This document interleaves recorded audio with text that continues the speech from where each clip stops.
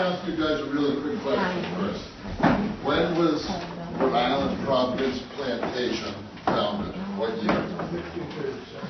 1636. Thanks. So think about the end here. It was established 1665, right? 1665. So 1636, we had the English here talking to us, telling us the way that we were going to rule this new land. And do you want the cynic and skeptic in me today, or do you want the four walls kind of thing? Because I see Charlie and I see a lot of these people, and they're working very hard. They're working very hard to change things. Connie and her group are working very hard.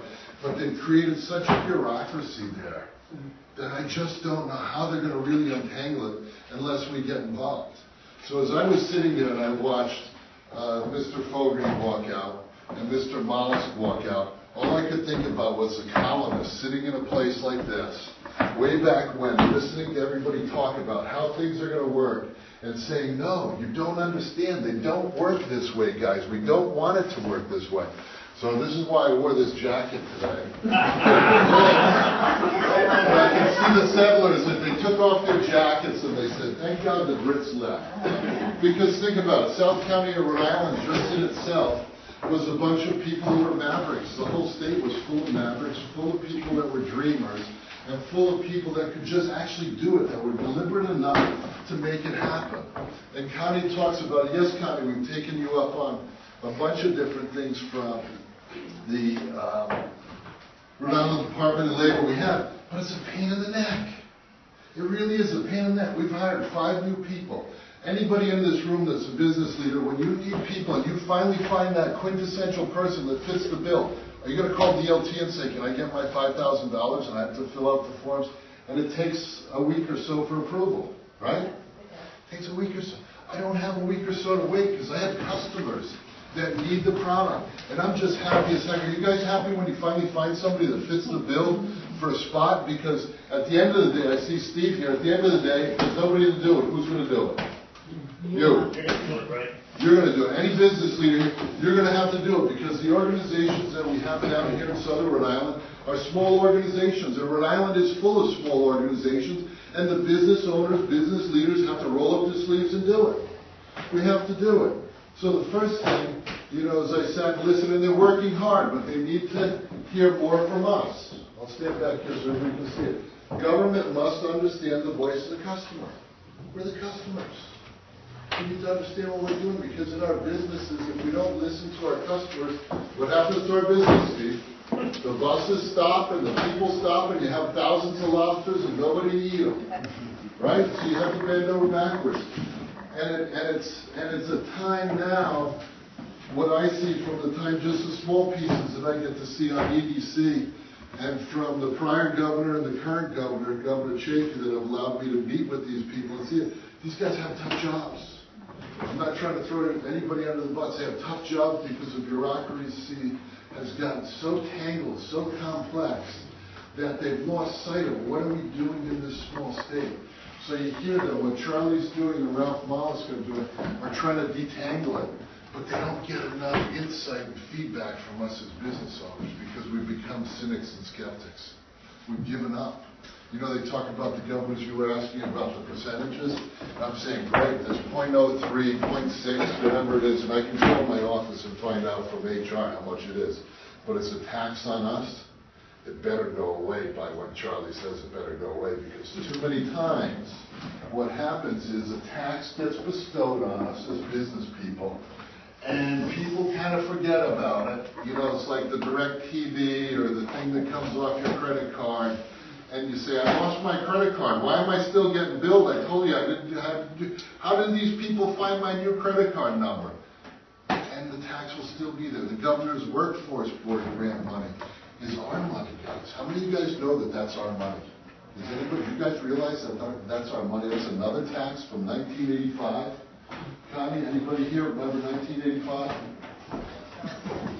You guys know that? That money that they're giving away, and that money equates to, I think at this point, $12 to $20 million sitting up there on Smith Hill. 12, right?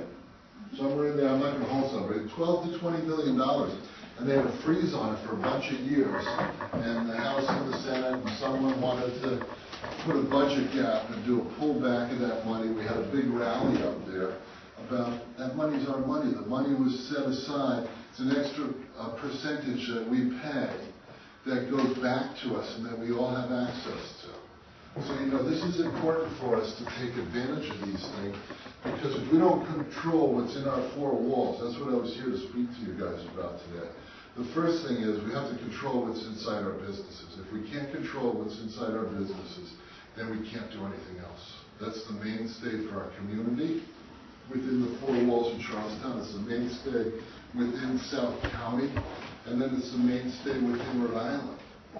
And Rhode Island has some really neat things that are happening, because Mr. Mollis was talking about how they are the repository for information in the state. It's unbelievable, and they have to have that information because they want to charge people taxes, they want to collect all the fees and different things.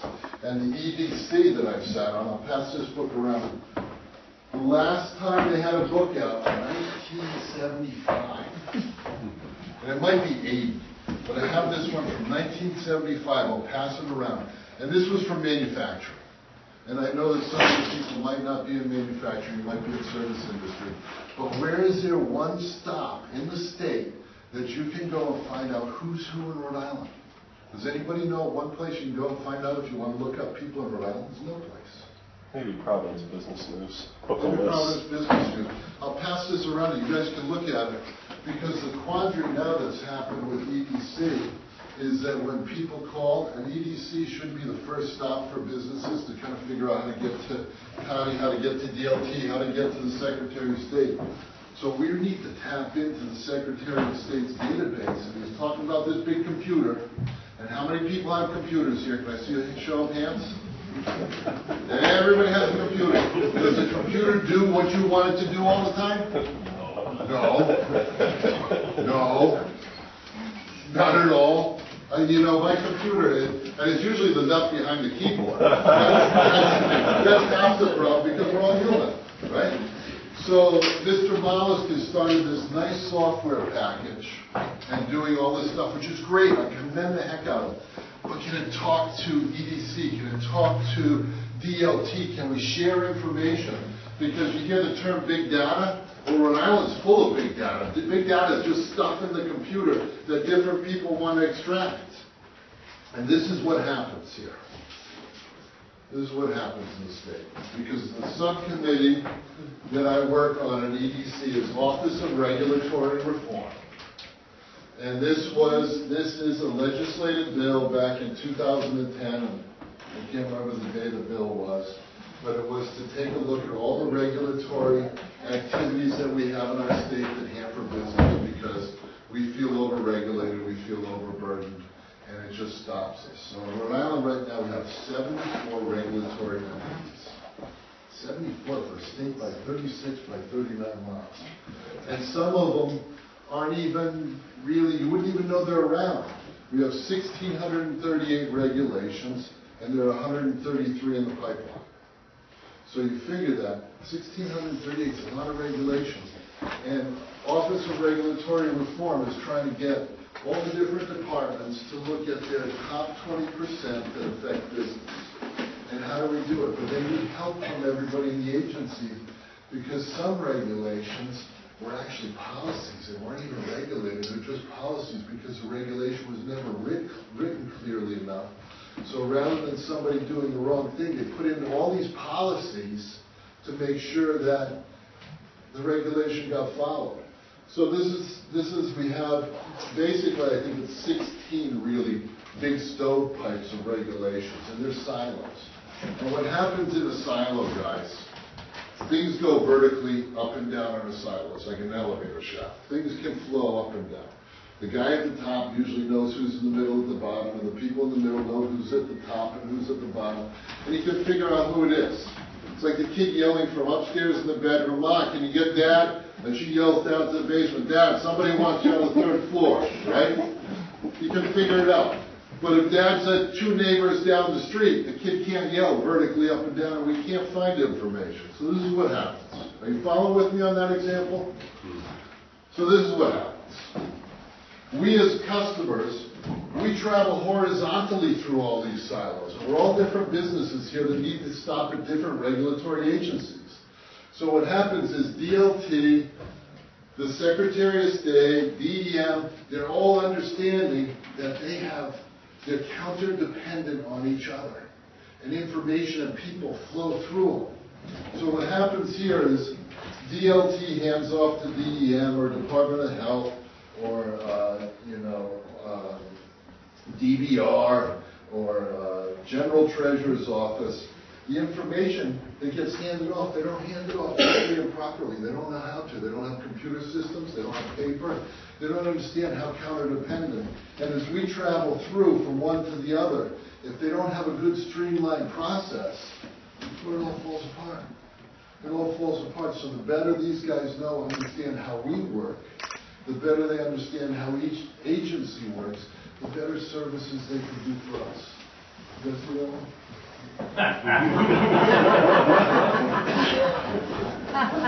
and you know, and I have EDC on there because this is a presentation that, you know, was critical to us as board members just to see what we're about.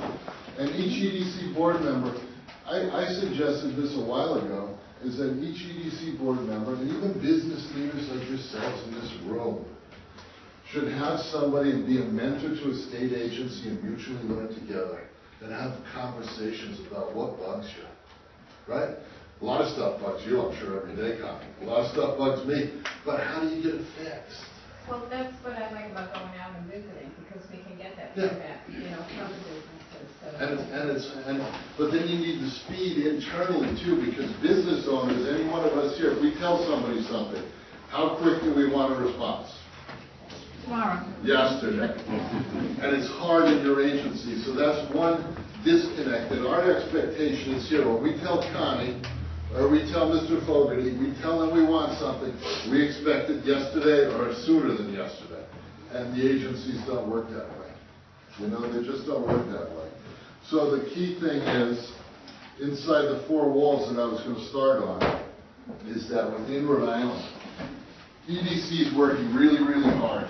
And I'm glad I saw Mr. Motlisk here, because Monday we have an open meeting at 8 a.m. at EDC, and you guys should come to some of these open meetings and watch what goes on. You can sit there. You can't speak at the meetings, but you can sit and watch what goes on.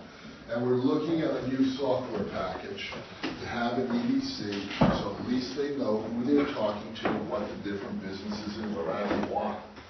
And then the big caveat was, I said, great, we're going to do this, but will it talk to everybody else? We need to talk to Brian. We need to talk to URI. We need to talk to Johnson & Wales. We need to have business people be able to talk to it. So we're trying to get something so these guys look more like businesses like we do. If we don't know who our contacts are and what different people want and do this kind of stuff, it's not happening. It's not happening. And we need to know the businesses. They couldn't tell you how many businesses call there now. And it's not a fault of them, it's a fault of the system that they were built on, that no one was really held accountable. And what I mean by accountable is that we don't go, I see my friend Eric sitting here, we don't go to Eric at 5 o'clock and say, Eric, you didn't do it. Accountable means that Eric understands what he has to do during the day, and he manages the database to help all of us, you know? And we have to participate in that and help out. We've found so many vendors. We manufacture 1,350 different products, guys. We have about 100 people in our organization. We deal with 190,000 people globally. We're open from 7:30 in the morning until 8 o'clock at night, answering phone calls live. Live. No auto attendant, no voicemail, no one has voicemail. We're not going to get back. People want it now. I want it now. So the expectation is that. So when we do things like this, speed is critical, right? And the flexibility of what we've had to do in our organization. We could have gone to India, we could have gone to China, we could have sourced product anywhere in the globe. Anywhere in the globe. And we decided to stick with Rhode Island and New England vendors. We decided to stick to people that we can get in the car and drive if they have a problem, or if we need something really fast, that we have a relationship, we pay a little bit more money, but we work with them too on trying to drive down the cost. Just like we need to work with DLT, Secretary of State, to drive down the cost of Rhode Island. That's what's crushing us. The cost of a lot of the services is crushing us because we don't understand the customer outcome that we want. We've built a big silo around this. It's not simple. It's not elegant, right?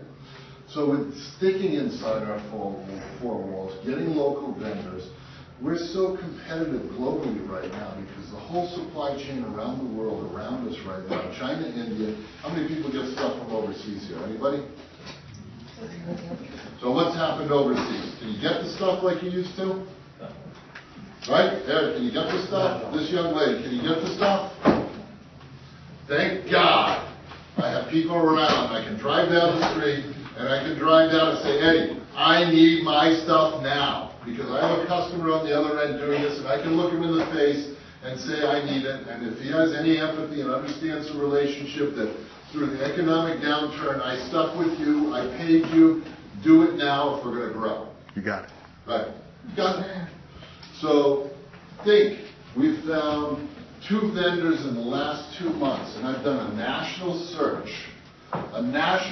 for a product that I've been looking for. It's a special switch that I could only find in Germany. Where else did we find it? Switzerland. All over the globe except the U.S. Except for the U.S. I was pulling my hair out. And then I'd send them emails, and I'd wait a day to get an email back. And then they wouldn't understand what the hell I wanted. And I was like, this is just nuts. A year and a half, right? Well, Yeah. guess what? Eddie gets on the computer one day and says, Carl, these guys are in, where were they? They're in Providence. They're in Reservoir Ave in Providence. Reservoir Ave in Providence. He says, isn't this what you were looking for? And I said, they don't make it. They don't make it. These guys just have it on their website. I will guarantee you they do not make this. So I called the guy up, and I said, this is Karl Wadensten. I need to get some of these things. I said, you guys actually make them? He goes, hell yes, we do. I said, you make them here? Hell no, we don't. So I said, that's great. Tower Manufacturing. Here's this little sleeper company. They have 1,500 employees in China. 1,500 that moved away from Rhode Island to China because they couldn't compete here in this state. They're the global market leader in this special switch that I wanted. They private label for Lowe's, Home Depot, for all the air conditioning, the ground fault interrupt. If you ever see these big switches that they have on electrical appliances now, instead of the GFI breaker, these guys are the lead. They're the best. Their engineering department there blew me away. Blew us away. We just went up, sat there, and I said, where have you guys been? He said, Carl, we can make it whatever you want. We can put your stuff on it. And I'd never get that if I had to go to Europe or anywhere else. I'd just be another number. And the quantities of what I'm going to buy are a couple thousand. This guy's selling millions, and I'm happy that he's sitting at the conference room table, another Rhode Islander, willing to help us. Then we were looking for these crazy straps. We wanted, like the backpack strap, or we need them for safety harnesses for equipment.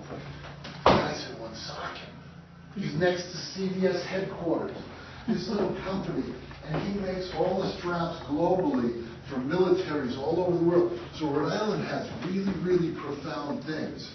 So when you hear different people, and even Governor Chafee, talk about all the cool things from Rhode Island, he gets to travel the state and meet these little companies. But how do we share that information with Eric that may be looking for something, with you that may be looking for something, and Rhode Island companies that can get us out of it? Because we declared our independence through what? Rhode Islanders making it happen, right? So if we're going to get out of an economic downturn that we have now, it needs to be Rhode Islanders making it happen with the platform that these guys are setting us up for. That's all they're doing. They're setting a platform for us. And the design of their platform is only as good as the information that they get back from us. And not information that is judgmental or confrontational, because it's not going to get us anywhere. It has to be factual information, not assumptions or opinions. We have to give them facts of why things don't work. Show them how it is. Bring them down there. Bring them down to Nordic Lodge and show them what a short order cook needs to be. And let them stand behind you and see how quick they need to react. I heard you talk about finding young people. We have the same thing. It's not young people, it's any people, right? It's any people. But it boils down to values and characteristics. What Connie and DLT are doing are great things to understand that people know tools. But any one of our businesses Are you willing to hire people for their values and characteristics or what they know? Answer me. Well, the no. Well, I mean, both. Values. First one is values and characteristics. Doesn't matter, you can teach anything. You can teach almost anything, exactly, but if they have the right values and characteristics. So DLT, you know, I started in with Mr. Fogarty and Connie here a long time ago saying this website kind of doesn't do what we need it to do, and your stuff, and they're doing good stuff. I don't want to seem like a real pessimist and cynic. They're doing great stuff. But we need to peel away the layers of the people that we're looking for in values and characteristics. And Deborah Guest, I've sat down, I've met with her only once, sat down with her. She's the commissioner of education. And I was blown away that she has a big overarching umbrella. She doesn't control the cities and towns. All she does is send out a mandate. Did you guys know that? She could just send out a mandate because I said, Deborah, why can't you? She goes, I see all this stuff, but she's not the supreme omnipotent leader for Charahoe. She's not the supreme omnipotent leader for Exeter, West Greenwich, East Greenwich, North Smithfield. She just sets a big target. And then I said, well, how do you break down the walls so you're more collaborative? Working with these school departments, working with the business community. And I was shocked at how little, she has very little authority, right? And she comes under fire like nobody's business. And I'm saying, why are you under fire? You can't do, she can't do much of anything. Am I correct in my assumption? Sure. It blew me away. So that's my talk. Sorry if I rambled, sorry if I got crazy.